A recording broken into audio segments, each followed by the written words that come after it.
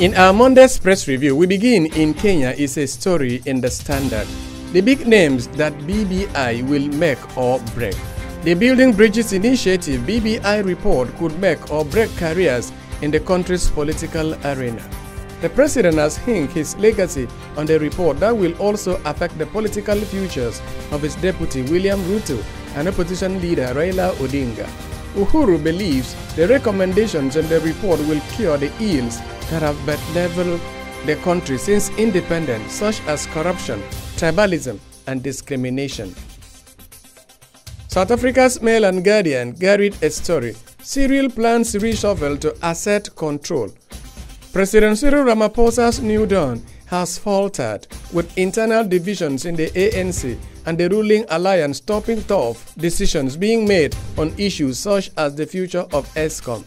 Now, less than 6 months into his first administration, Ramaphosa is said to be thinking about reshuffling his cabinet to solidify his power in the ANC.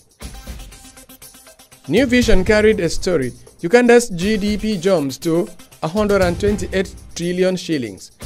And another story says BOU reduces central bank's rate by 1%. Bank of Uganda BOU has reduced the central bank rate by 1% from 10% in August 2019 to 1% in October 2019.